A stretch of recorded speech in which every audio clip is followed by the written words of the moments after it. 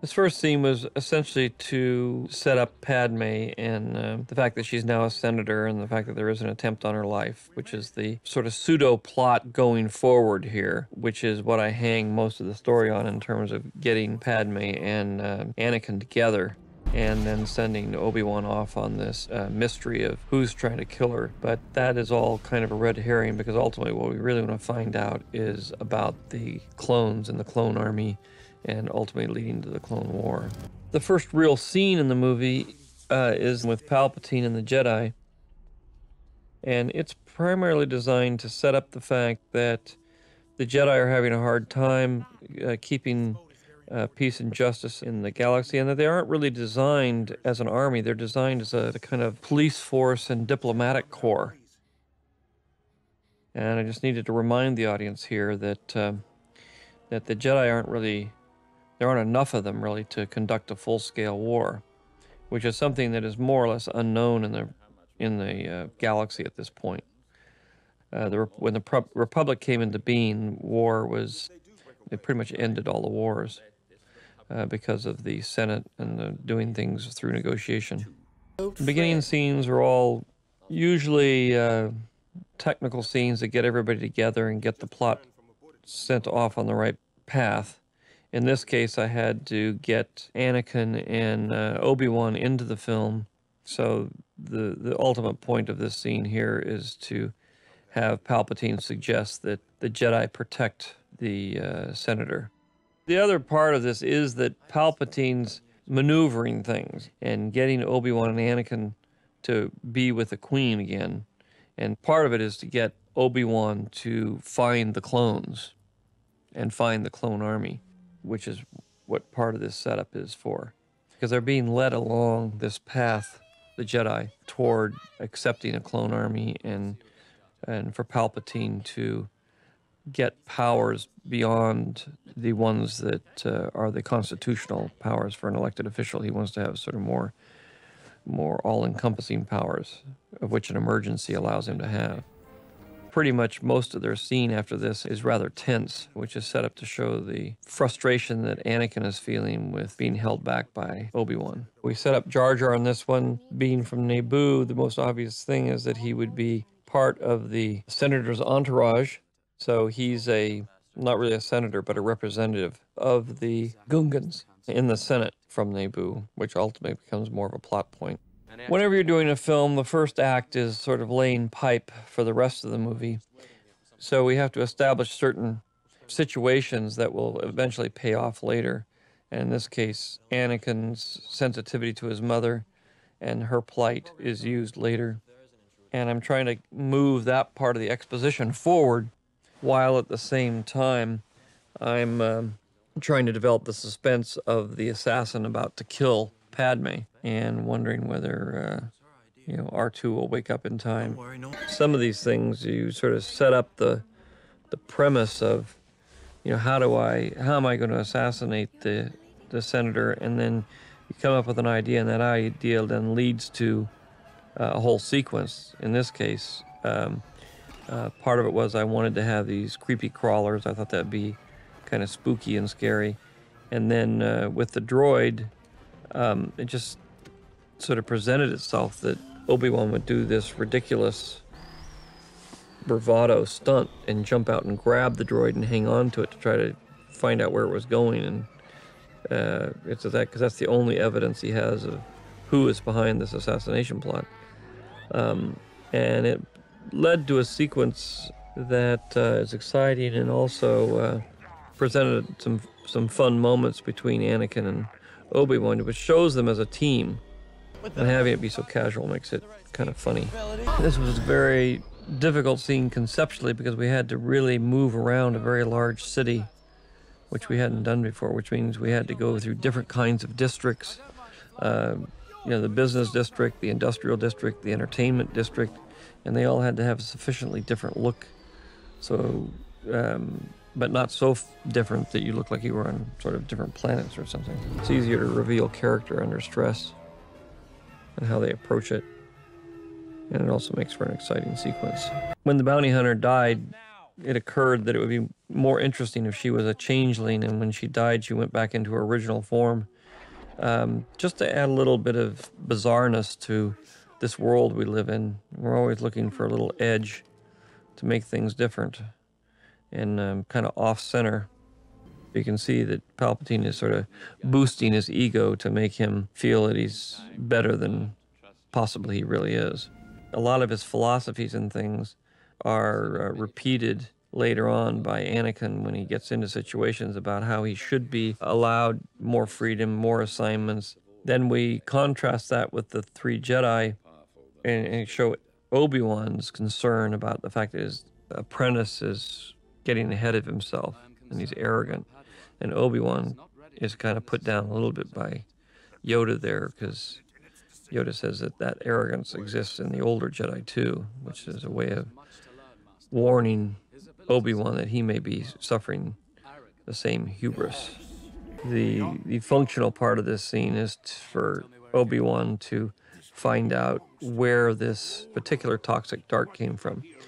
Originally, we had another scene before this which had some analysis droids who couldn't figure it out, and so he came here to find out the answer.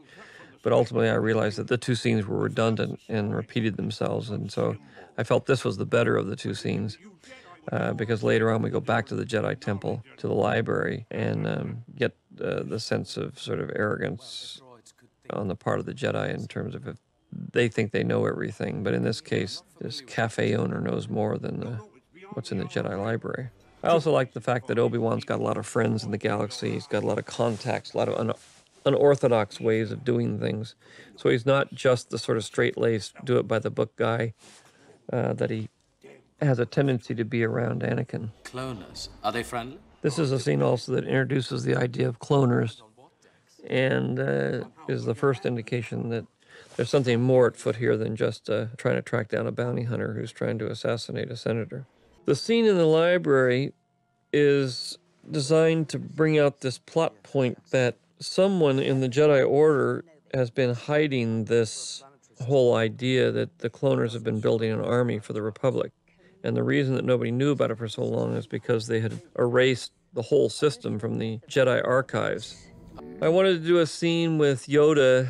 There's one of these little issues about how is it that everybody's trained by Yoda, but it also serves the function of solving this mystery about the fact that there's some mysterious Jedi or person who has kind of sabotaged the library, which is another part of the mystery.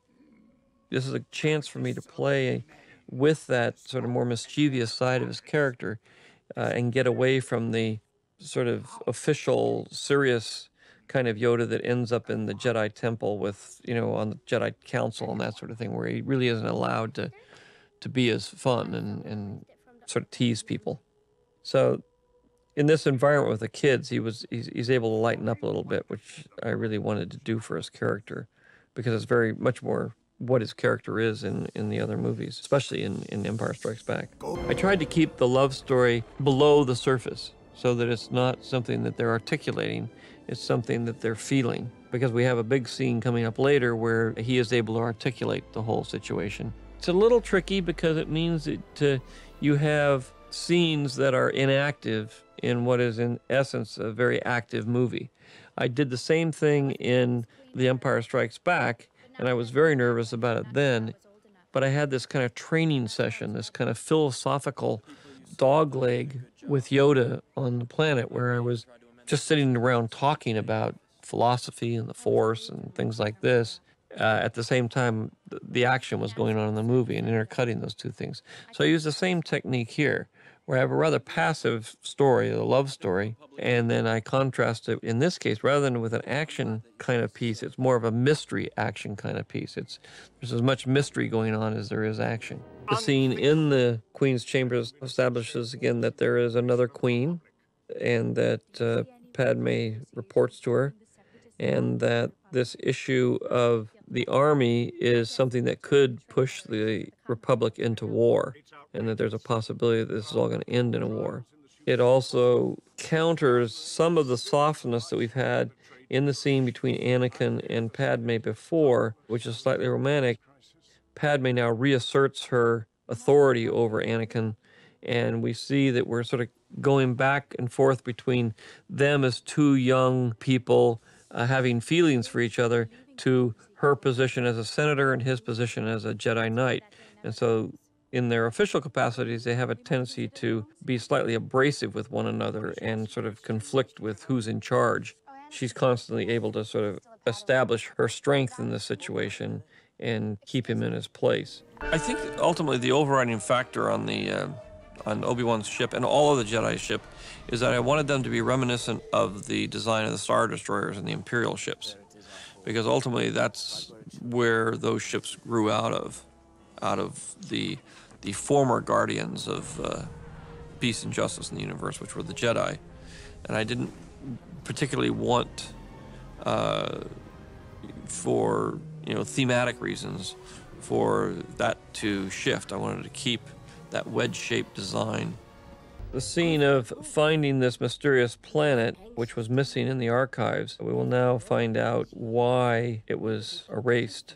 Obviously, Obi-Wan is here trying to find out where the bounty hunter is, and he stumbles into something completely different. And so he kind of has to play along with this charade that he came for another reason and try to figure out what that reason is, and then be shocked by the fact that it's an army. These characters, the Kaminoans, I wanted to do a little tip of the hat to Steven in Close Encounters to use a more traditional alien, the kind that everyone says come on the spaceships that land here on Earth, and deal with a much more sophisticated society than anything we've seen before, that looks different, that is operating on a level that's even beyond that of Coruscant.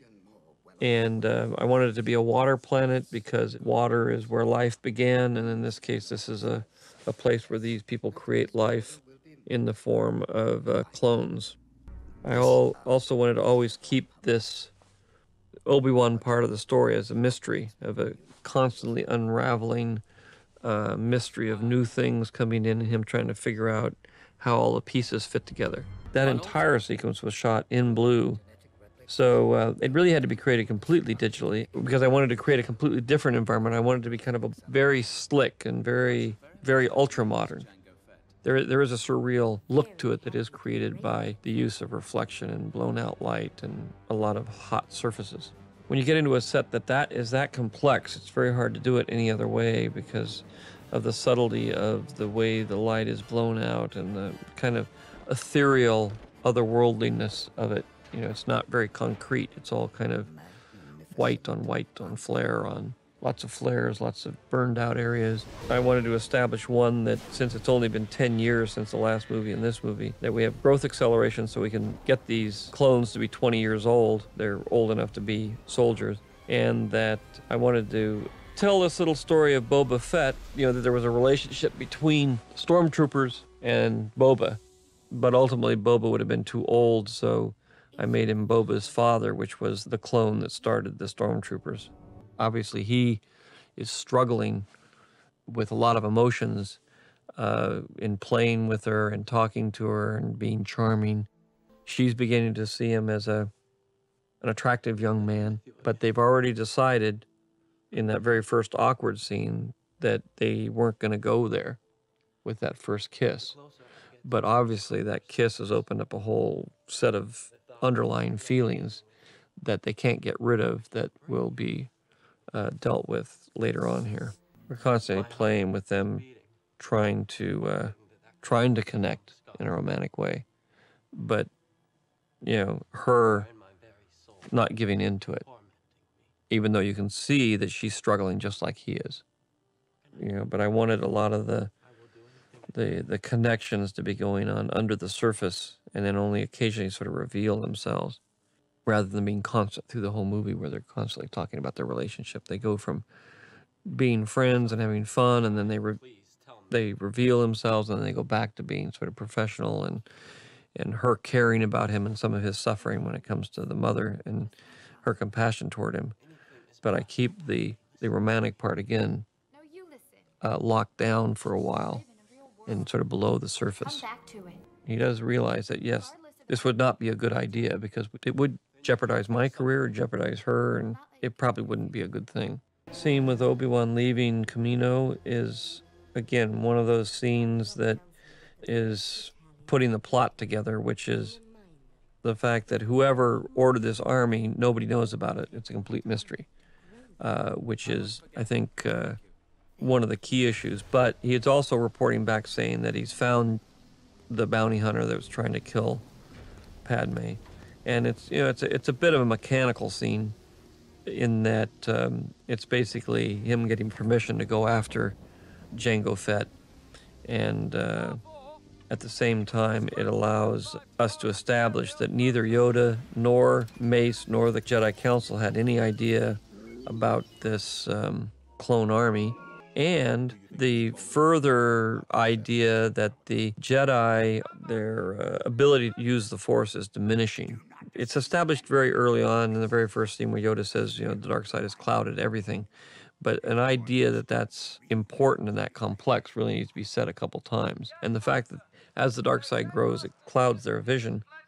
They're very concerned that people find out that they're losing their abilities, that it wouldn't help the situation of the separatist movement and all the other things that are going on, because it's a very tense situation, and the Jedi are completely outnumbered in terms of trying to keep control of the situation. It turned out to be a rather exciting sequence.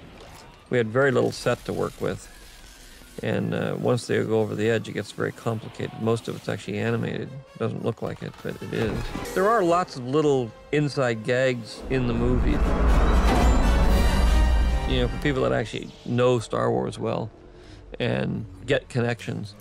So there's a little bit of a Where's Waldo in all of this just for the fun of it, and we enjoy doing it. I enjoy doing it.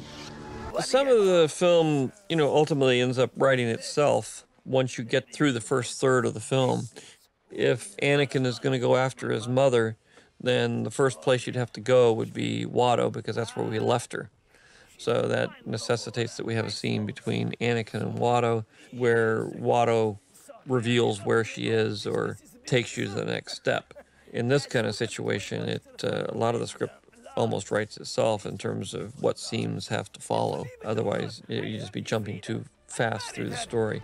I wanted to also vary the types of danger. We start with a kind of depth charge that is different from lasers and anything else we've ever used, which gives an exciting piece as it crunches through the asteroids. And it gives it's also a nice visual sequence. Then eventually we get into our normal dogfight. In order to do that, I had to figure out a way of getting Jango behind Obi-Wan. So I had to get them to switch places, which the little sequence inside the asteroid allowed me to do. And then I was able to get to the traditional dogfight, and then play a little bit of the joke of the fact that Obi-Wan doesn't like to fly, and use a different kind of laser that's much more rapid fire than anything we've seen before. And then ultimately the third part of this, we used a rocket. A lot of these action set pieces and everything, I break them down into 2 or 3 little pieces. Each one has its own story, and each one is sort of different and varied from the other. Whether it's the fight on the Camino landing platform, or whether it's this, all of them have little beginnings, middles, and ends. Whenever you're doing an action set piece, you have to keep it varied. You have to keep it alive and fresh. You can't just keep doing the same thing over and over again. And you have to have it build. Usually you have it start kind of slow and then build to something very, very intense. You put the most intense thing at the end and the least intense thing in the beginning. Soap operas do things like this, where you have stories that go and intermingle and go on and on, but they don't do it backwards. You're making a film that you're supposed to see in order, but you've made it backwards. I don't think anybody's done that before. I don't know why anybody would. I tried in this particular set of sequences to kind of merge the 2 stories together visually, so that you get a sense that they're both going on searches and trying to resolve mysteries. And it has to do a lot with, in Anakin's case, a pending flaw in his character, and in Obi-Wan, what you could only describe, I guess, as a flaw in the system, which is Count Dooku. This is how we introduce Count Dooku. I do it very vaguely, very offhanded, and very bits and pieces. And I really save the real scene with Count Dooku for later on in the prison, where he confronts Obi-Wan. So I've tried to be reasonably coy about it here, even though I do show him. I do need to establish who he is. I do need to establish this situation with the treaties and that sort of thing in order to move the plot along. But I've tried to be as circumspect about it as possible. Obviously, everything hinges on political issues. Fortunately, I was able to deal with most of the political issues and get them all set up and explained in Phantom Menace.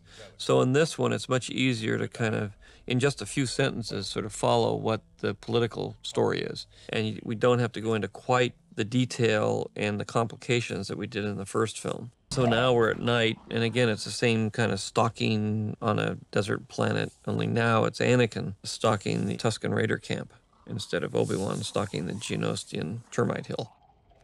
But I played these so they'd be sort of visually reminiscent of each other.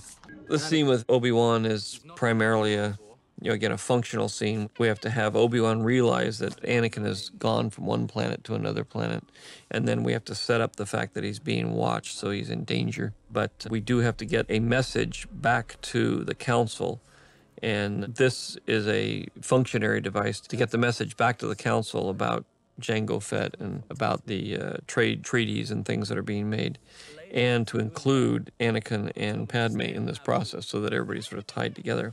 It's kind of hard when you get all your characters on different planets in the galaxy to have a way of connecting them up so that they're all part of the same pieces of information at the same time. But this does allow me to have a little bit of a include R2 and give him something to do and make him a pivotal character. It's very hard when you're making a film with so many characters to give them all something to do, because the plot usually revolves around a few of them, but not all of them. And then they all have functions. They're little functions, but they're functions. In this one, R2 and Jar Jar and 3PO, have things to do, but some of them are very critical to people being saved and everything, but just the story isn't really about them. He's very unhappy about that. I mean, he's very sad and depressed. There was some dialogue here before that I took out because it seemed to get in the way of the emotional moment of this scene where she says to be angry is to be human, and he says, but to control your anger is to be a Jedi.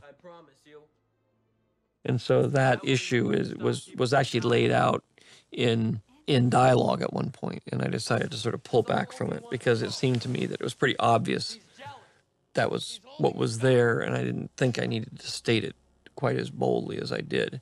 And that issue will come up at a later time, and I just felt it took away from the moment of his sadness. And I thought the sadness pretty much said the same thing without words. I was able to get in this little thing of you put two Sith together, and they try to get others to join them to get rid of the other Sith. So Dooku's ambition here is really to get rid of Darth Sidious, and he's trying to get Obi-Wan's assistance in that and help in that so that he and Obi-Wan could overthrow Sidious and take over. And it's exactly the same scene as when Darth Vader does it with Luke to try to get rid of Sidious. So whenever you get too many people together with these Sith Lords, they all gang up and they all try to get rid of the strongest one, and then they'll try to get rid of each other. So the one facet of the Sith reality is that they're constantly plotting against each other, and therefore there can't be more than two of them at any time. This is one of the more, I think, boldly revealing scenes in terms of what is happening on the political front and the movement of Palpatine to total control and authority over everybody, which is leading toward the evolution of the Empire and the evolution of the Emperor. This crisis has been created, and the only solution is to give him more power, and Jar Jar becomes the dupe, making that proposal that allows him to have that power. And even the Jedi are there, but the Jedi aren't really allowed to be involved in the political process. They're there, but they can't suddenly step and say, no, you can't do that and stuff. They have to let the political process go. This is one of those. And it allowed me to have a little bit more humor with R2 and 3PO, which circumstances hadn't really permitted too much of that old-fashioned kind of R2 and 3PO banter back and forth and humor. I needed an action piece here. It became a perfect environment for a chase and machines crushing things, and it was fun. We shot this in like a day and a half on a conveyor belt, and then put it together later. And this is one of those where ILM just did an amazing job, and the Videomatic department, upstairs from the editing rooms, put this together, and it was just super, because all we did was cut a bunch of blue screen shots together. It turned into a very exciting sequence. Now that I have the technical capabilities, I can do the moves later. So I can do matched moves on 3 or 4 shots in a row, which allow me to do a particular kind of style that's developed, where I'm able to keep the camera moving subtly, but through things. Normally it's a little hard to do that because it's hard to time the zooms, but now I can time the zooms to go through 3 or 4 shots in a row and just pick it up from one shot to the other. And I do that quite a bit now, especially in action sequences, or I can use the stop of the zoom to make a dramatic point rather than to just sort of have one zoom shot and then go to a regular shot. I can go to zoom, zoom, zoom, and then when I go to the regular shot, the shock of the zoom stopping means something. This whole Droid Factory becomes a kind of montage in the tradition of silent movies. It also allowed me to bring R2 in and let him, through his little Swiss Army knife reality, save the day again, which I always like to have R2 do at least once in every movie. He's the stalwart, unsung hero of the Star Wars films. I had one cut of the film where they came and actually just walked in the front door, met with Count Dooku, had a diplomatic argument with him and negotiated with him, and then were put on trial and sent off to the execution arena. But it just didn't work in the overall flow of the movie. We finally get to the arena, which is the beginning of the last really big, long section. I mean, the Droid Factory was one part of it, but it's broken up with this little love theme, or this little moment where Padme finally gives in and reveals that she actually does love Anakin, and in the face of death and the face of the fact that this is all going to be over, she does succumb to her emotions. She does let down the sort of social barriers that have been put up, and practical reality of what would happen to them in the future if they were to let their emotions run wild. And so, feeling that fate is going to finish them off anyway, she lets herself go and they fall in love, which brings a lot of consequences later. But at this point, they have no idea they're going to actually be rescued in this, so this is sort of their last words, so to speak. The arena has been broken into a bunch of sections. We have what we call the monster fight, which is the monster execution, which is the first section. And then that leads into the Jedi fight, which is when the Jedi arrive and we have a big battle. And then we have the third section, which is what we call the Clone War, which is when Yoda arrives with the clones and that battle. And then it finally ends in a sword fight with Count Dooku, a more personal battle. It's really 3 very large action sequences set one after the other, with nothing in between them. This was structured this way in the script. The Droid Factory was added, so it added sort of a 5th one. But it was really designed that from the moment they had that love scene, that the whole movie just sort of shot along. And then we have this little denouement at the end where we sort of tie everything up. That one last little check-in with everybody that has the last revelations and things. This was fun. It's sort of the Rancor pit, only done in broad daylight and done with lots of different creatures and done with an audience. And before, I couldn't even think of doing something on this scale, in an arena. When we did the pod race, it was the first time we were able to do a crowd and that sort of thing. So now suddenly I can do crowds and arenas, and so I can think about things like this. We were able to have some funds there. This scene here with Obi-Wan and the crab is our Ray Harryhausen homage. This is a leap forward of being able to put Anakin on the back of the Reek and have it jump around. We're able to use some actual digital Anakins and Obi-Wans and Padme's. This is where we took a long time, lots of second units shooting individual Jedi doing actions that then were placed meticulously back there one at a time. It's like paste-on kind of fighting. So there's a lot of shooting in this sequence to get to even one shot. And you end up with lots of little pieces, lots of ideas. Some of the ideas you can't use. And obviously, lots of people are coming up with little bits and pieces. Wouldn't it be funny if, and what about this? And You know, you get a lot with the animators and with, you know, like Ben shooting second unit or cutting. You know, there's the little group that's in the center of things is constantly trying to do little asides and jokes and come up with things. But why didn't Django just run away like he normally does? You know, that's what he got the rocket pack for, but his rocket pack was damaged, and so that's why Mace was able to kill him, because he was expecting to fly away and he didn't. It makes him look less impotent, because he is Jango Fett after all, and he is powerful. Mace is powerful, but Jango Fett is too. The Twilight Jedi is something that came a little later. When we started building Jedis, we had a lot of Jedis, and we needed more and more Jedis. As we were doing them toward the end, we ended up with a lot of Jedis that looked like people that worked at ILM, you know, with these short little haircuts and looked like they stepped out from behind a computer.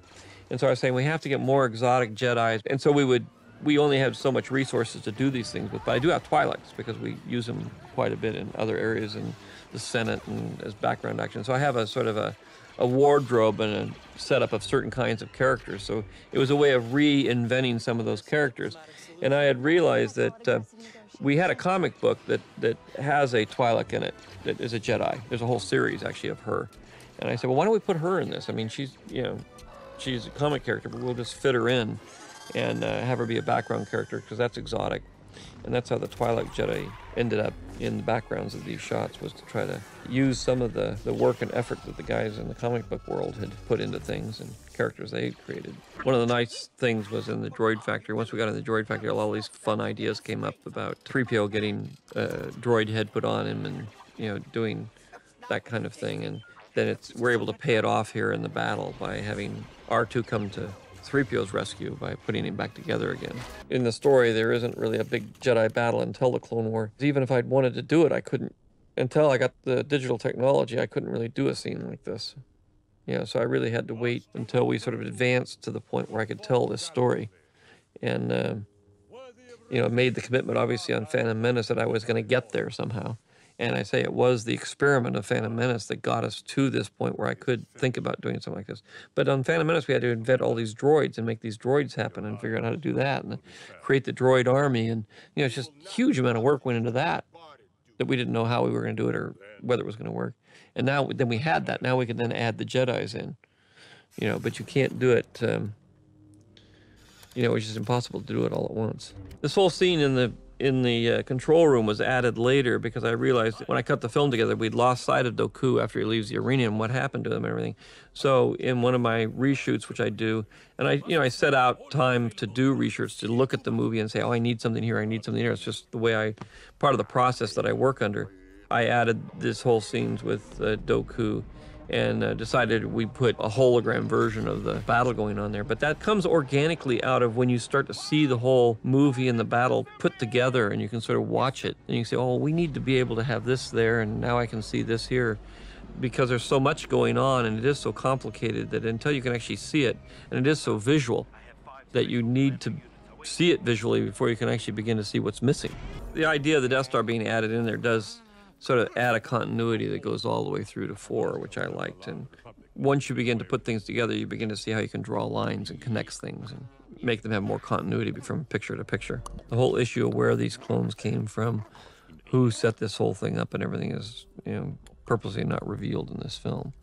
But it's hopefully downplayed enough to where you're not frustrated or upset the fact that you don't know what's going on. We also introduced the idea of the fact that somebody named Tyrannus is involved in this clone situation.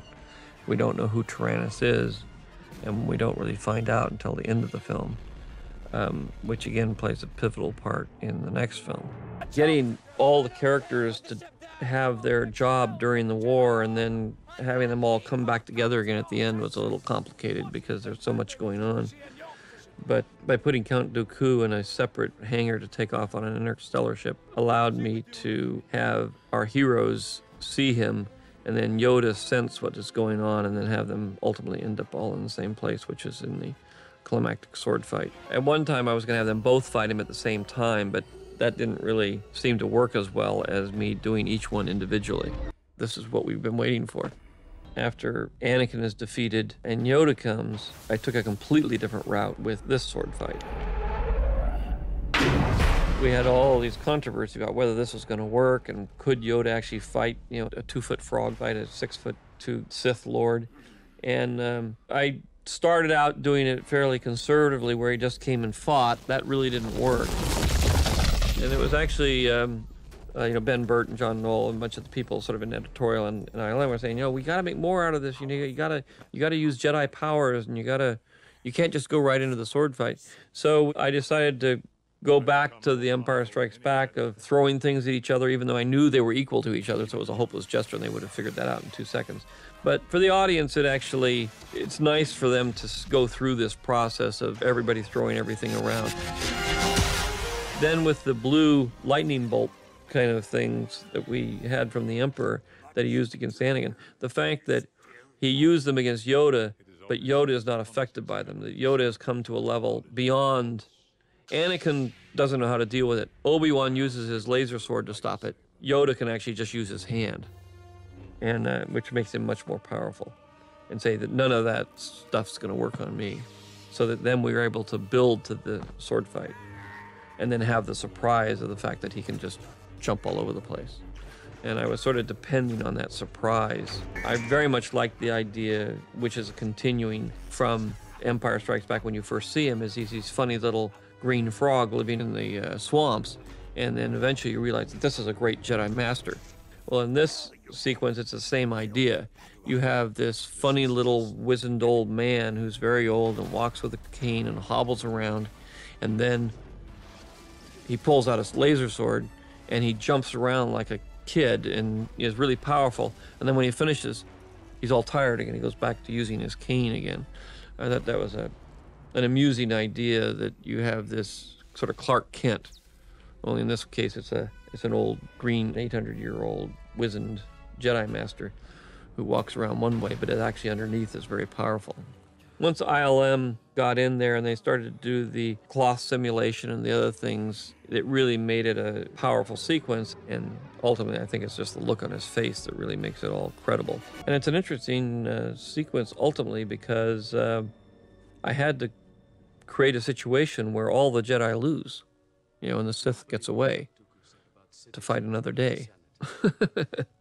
Because this is a continuing series after all. So it's a hard kind of ending to have everybody lose and still hopefully have a satisfying ending to the movie. And the real issue is that the Sith Lord gets away in the end, and our guys aren't completely destroyed. But it does make the bad guys very formidable. It doesn't have the normal ending. We do kill the one bad guy, which is our friend Jango Fett.